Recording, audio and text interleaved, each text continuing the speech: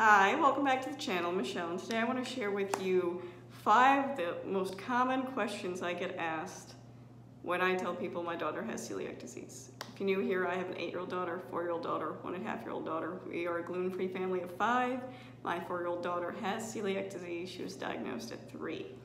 And these are responses we get from strangers, family, friends, all of them. So no particular order.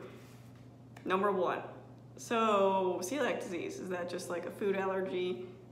No, there's a difference between a food allergy and celiac disease. Celiac disease is an autoimmune condition. So what does that mean? It means when my daughter ingests gluten, the protein in gluten, her body recognizes it as a foreign thing. And usually with allergies, the body will attack that foreign object and cause whatever histamine release, and you have some kind of swelling of the throat, itchiness, some kind of physical reaction.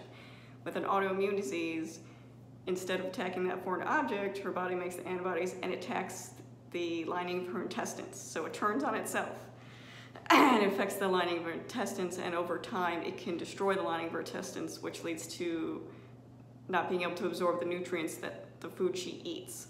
So that is why it's classified as an autoimmune condition. There are a lot of celiacs I know, when they go to restaurants or things like that, they will say a food allergy, because honestly a lot of people don't understand autoimmune conditions, so it's easier. So you might hear someone with celiac disease say that in those types of settings to make it easier for waiters or kitchen staff to understand things like that, but there is a difference.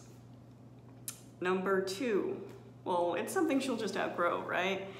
No, I think that kind of lumps into the food somewhat. People tend to think it's a food allergy because sometimes children can outgrow food allergies, but celiac disease is an autoimmune condition, but it's also genetic, and you can't change genes. So and I'll put a graphic up here real quick to just go over some main things about celiac disease.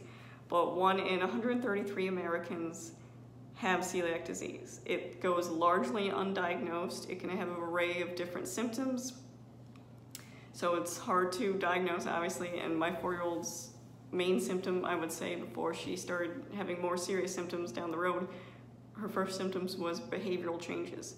So again, it can be hard to diagnose, but she will never outgrow it.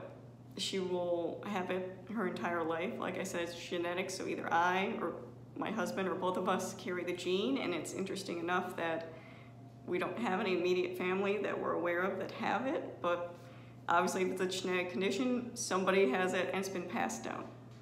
So she will never outgrow it. Number 3, so she can just have a little and be fine, right? Just like a tummy ache. No. I think this goes, people might think maybe it's similar to lactose intolerance, where you get just a little gassy or something, but no, it has like a tiny amount, a crumb-size amount of gluten will cause that attack to happen on her intestines, which will cause damage to her intestines, which will cause, it does cause an array of other physical symptoms such as bloating, diarrhea, vomiting. It can cause all those, yes, but it's actually damaging the inside of your intestines, which you need to absorb your food and for just basic health. So it has long-term consequences just for being accidentally ingesting a little bit. So she cannot have any. There's no cure for celiac disease. The only treatment is 100% gluten-free diet. Number 4, how did she get it? Like I said, it's a genetic condition, so either I, my husband, or both of us carry the gene and we passed it down. Now you can carry the celiac gene and not have celiac disease. It can lie dormant, and they've done different research about what exactly triggers that celiac disease, that gene, to get turned on, and there are different factors. Obviously you need gluten in your system to trigger celiac disease. If you've never ate gluten your entire life, you've never touched it, your body wouldn't recognize it as anything, so you'd never develop celiac disease. Number 2 is scientists have, and now again, I will link a website I use below that I find extremely helpful and informational and accredited, so I'll include that link, Beyond Celiac, down in the description. But the other cause is environmental. So changes like pregnancy, stress, trauma to your body, injury, illness, so something that happens to your body somehow triggers that gene to be turned on. And interestingly enough, about 6 months before she started showing her first symptoms, she did have a more serious illness. She had a staph infection that required antibiotics.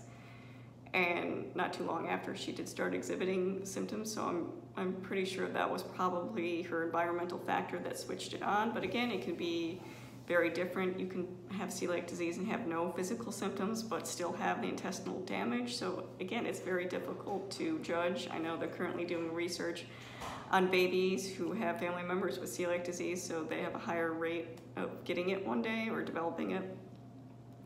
And they look at their microbiome to see the changes that occur before celiac disease gets triggered. But again, science is looking into it. And number 5, well, have you tried? Now, I'm sure most of these suggestions are out of, people just trying to be nice, but we've heard a lot of different, have you tried increasing probiotics? Have you tried desensitizing? I know that's popular with food allergies where over time they're given a certain amount to build up a tolerance. That's not possible. Again, it's an autoimmune genetic condition. It will never go away. I had someone suggest from their naturopath about doing some kind of supplements to help, and they claimed that their child had a wheat intolerance, and they took this supplement, and after it they didn't have the wheat intolerance. And again, it's different. It's not a food allergy, it's an autoimmune condition. I get all my information from my daughter's pediatric GI doctor. He specializes in this, and the dietitian. I seek my information from medical professionals trained in it. I know there's a lot of Instagram suggestions and YouTube and different things like that, and there can unfortunately be a lot of misinformation out there. So if I ever have questions or anything about my daughter's health, I speak to her doctor. I appreciate people trying to be helpful, but most of the time we've done our research pretty well, and if we have any questions, we seek information from our doctors. So that is 5 of the most common questions we get as parents of someone who has celiac disease. But I hope that was helpful, and thanks for watching.